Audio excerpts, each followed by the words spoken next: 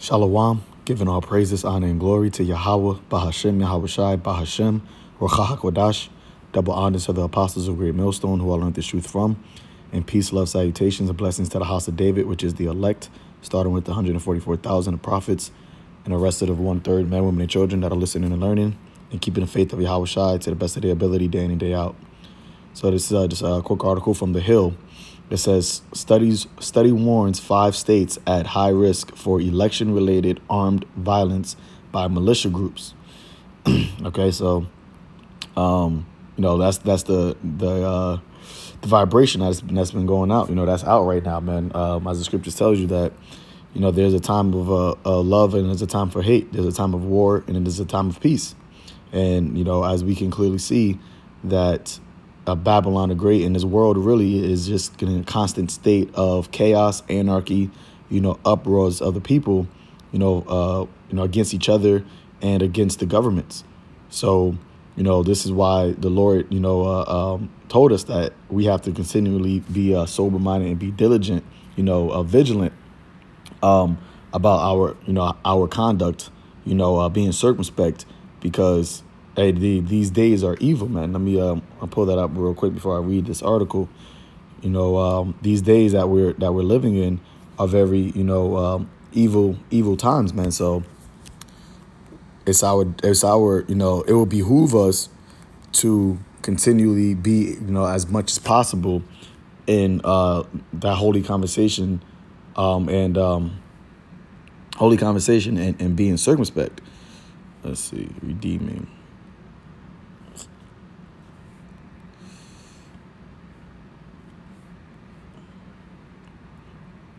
Ephesians chapter 5, verse 6, it says, redeeming the time because the days are evil. All right. And that word, redeeming time, meaning what? Using your times wisely. OK, we should both us, the ones that are in this truth, the ones that are in the know. OK, we should be using our time, that we have right now to become, build up our faith, to build up our wisdom, our knowledge, our understanding, our fear in the Lord, and watching for the things that are happening right now, not being ignorant of what is going on in the world. So it says why? Because the days are evil, meaning what? We in our bad times. So going to the article, it says a study released last week, and this article came out October 27th, 2020. So that was about 4 or 5 days ago. All right, last Tuesday, so about 6 days ago. It said a study released last week warned that 5 states are at high risk of experiencing election-related armed violence from militia groups. A joint report released last Wednesday by the Armed Conflict Location and Event Data Project, a militia watch, determined Pennsylvania, Georgia, Michigan, Wisconsin, and Oregon to be at high risk for increased militia activity leading up to and following the election, which the election is tomorrow. It says the U.S. Today reported on this study on Tuesday. ACLED and Militia Watch cautioned in the report that the militias may be active in capitals, peripheral towns, medium population cities, and suburban areas with centralized zones. So that's any part of a city or community, and they have these 5 different states as being high risk, but that's not to say that the other states are not at risk also.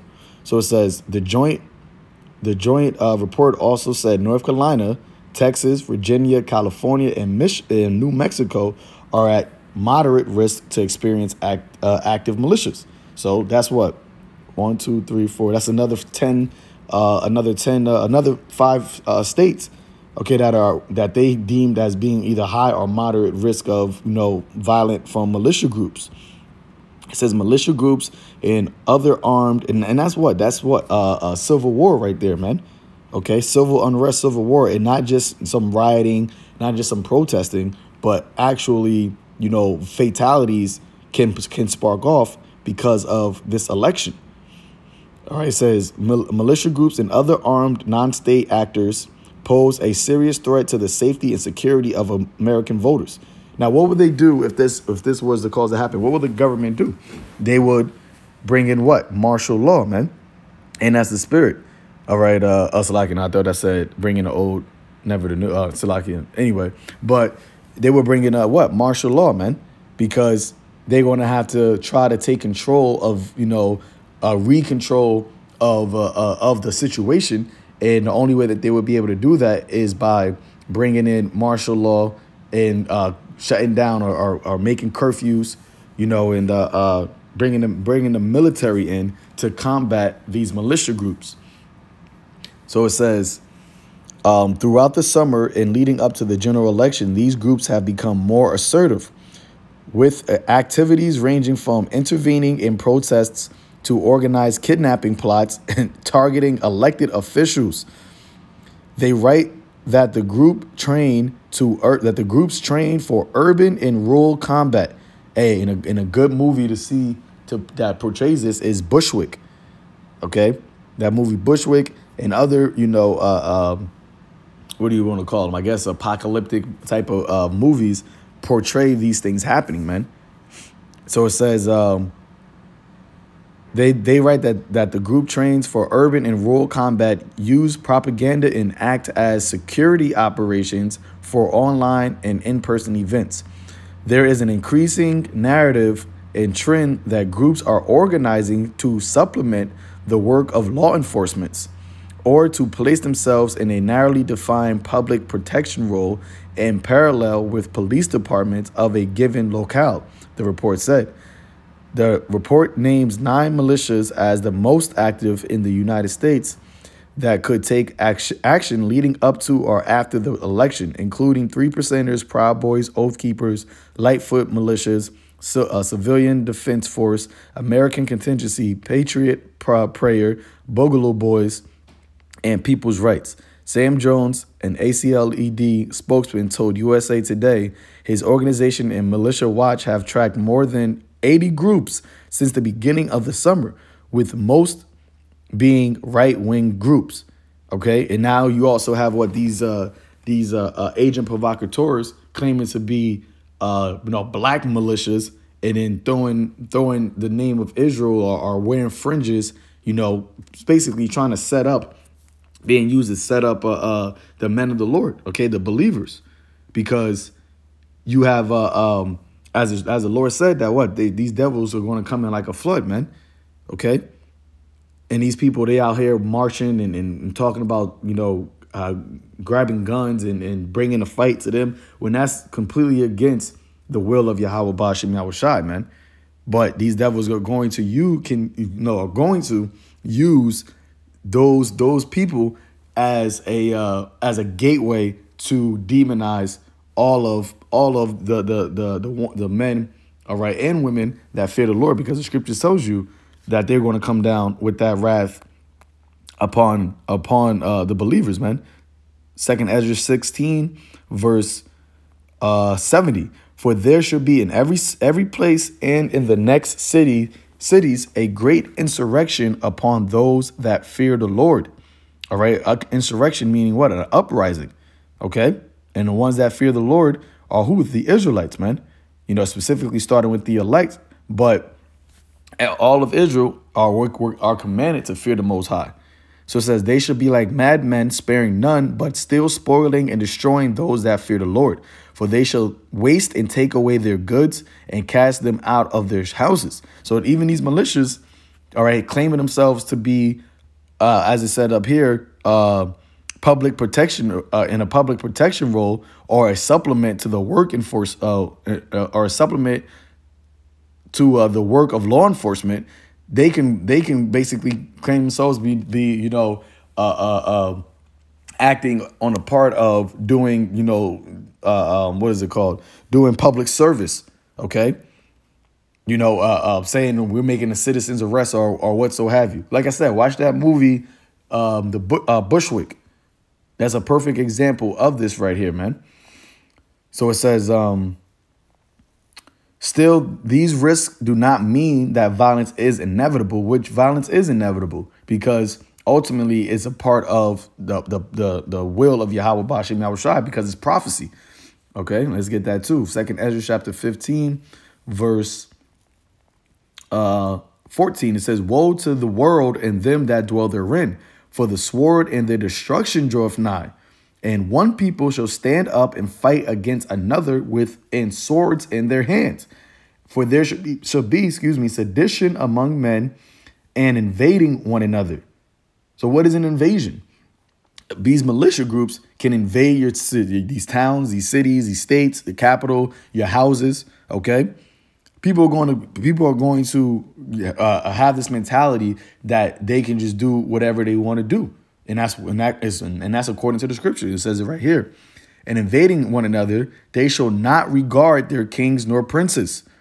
So they're not going to regard the local enforcement. They're not going to regard the government. Which the government, from the elites on down, they're the ones that's causing all this mentality of being able to grab guns and violence and, by way of what? Making chaos, man. Okay? They make this chaos, and then they're going to bring in that martial law to bring back order. But that order is going to be a new world order. It's not going to bring back order to what people were accustomed to before all this hell is breaking loose. No, they're going to say, well, we got to continue to bring in these peacekeepers, the UN peacekeepers and foreign military, all right, or whether it be the federal government, the military, whatever. But we got to continue to have the military operating, and patrolling the streets, because we can't have no more disorder in these streets. So it says, "They shall not regard their kings nor princes, and the course of their actions shall stand in their power." So whatever they want to do, these people, guns at an all-time high, gun sales at an all-time high. All these militia groups, they got tactical weaponry and all these things. All right. So they're going to have the course of their actions, meaning whatever will that they want to do is going to stand in their power, because they're not going to regard the government. And then what is the government going to do? And as a counteract to that, lock shit down, lock everything down. It says, "A man shall desire to go into a city and shall not be able."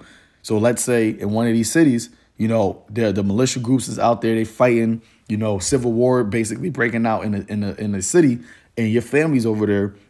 They lock down that whole city. So you can't even go to that city to try to, help out your mother or your daughter or, your son, okay, or your cousin, whatever. Okay, that's the times that we clearly see that we're in right now. That's the season that we're in. And it's and it's very apparent, and it's in the air, man. All right. It's right there. It says, "Still, these risks do not mean that violence is inevitable," Jones said. "Voters should not be intimidated. Rather, we hope people are able to use the data to evaluate their own threat environment and organize locally to stay safe, reduce polarizations in the community, and ultimately mitigate the risk of violence." Because it says what? Reduce polarization, meaning separation, division. But that's what did Yahawashi say?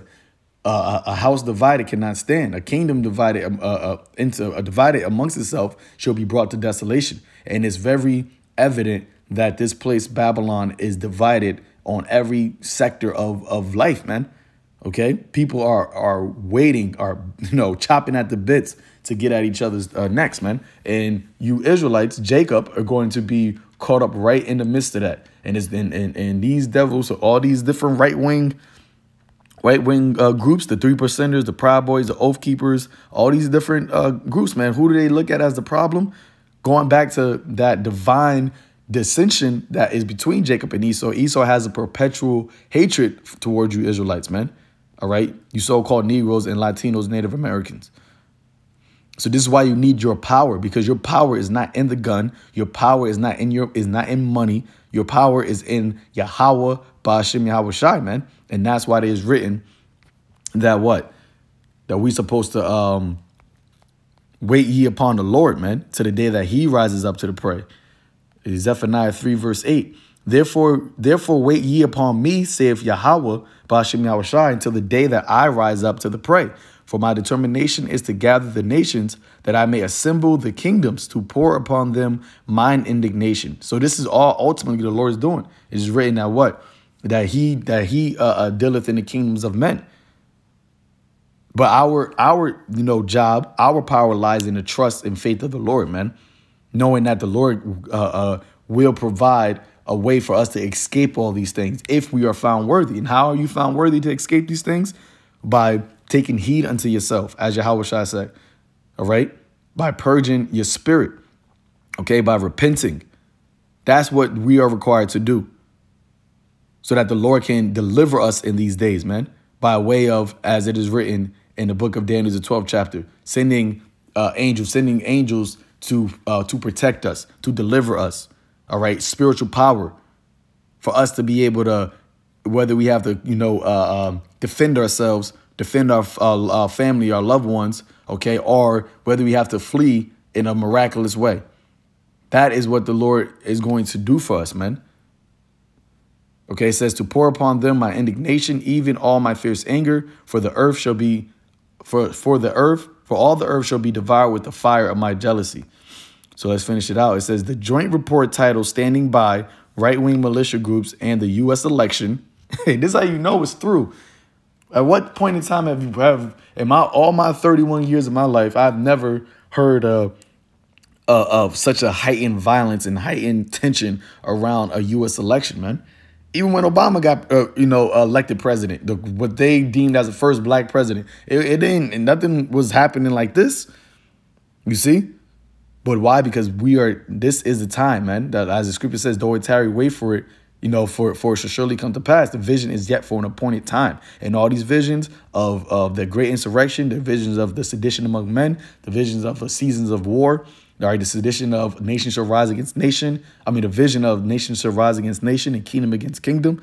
Okay, the vision of because iniquity abound, the love of many shall wax cold. Egyptian versus Egyptian. All right, let me get that too. All those visions of all this chaos and pandemonium that was written, that was going to happen. All right, the uproars of the people that was written is going to happen in these last days. This is the time that we're in right now, man. All right, Isaiah 19 verse 2. And I will set the Egyptian against the Egyptian. Okay, left wing versus right wing. Democrat versus Republican, black versus white, because all these Babylonians, if you're an Israelite, but you're not in the Israelite, you're not of the Israel of the Most High, then you considered a Babylonian. All right, you're a Gentile in the mind. It says, I will set the Egyptian against the Egyptians, and they shall fight everyone against his brother, and everyone against his neighbor, city against city, and kingdom against kingdom. And the spirit of Egypt shall fail in the midst thereof, and I will destroy the counsel thereof. Yeah, people are not going to be taking heed to wise counsel, man. People are going to be bugging out and unstable. And that instability is going to breed chaos. And that chaos is going to breed what? Violence. All right. So this is why we have to take counsel of Yahawah Bashim Yahushai, not to take counsel of this world, man. You see, so it says takes its name from President Trump's comment at the first presidential debate when he was asked to condemn white supremacy in the Proud Boys, and he responded, stand back and stand down.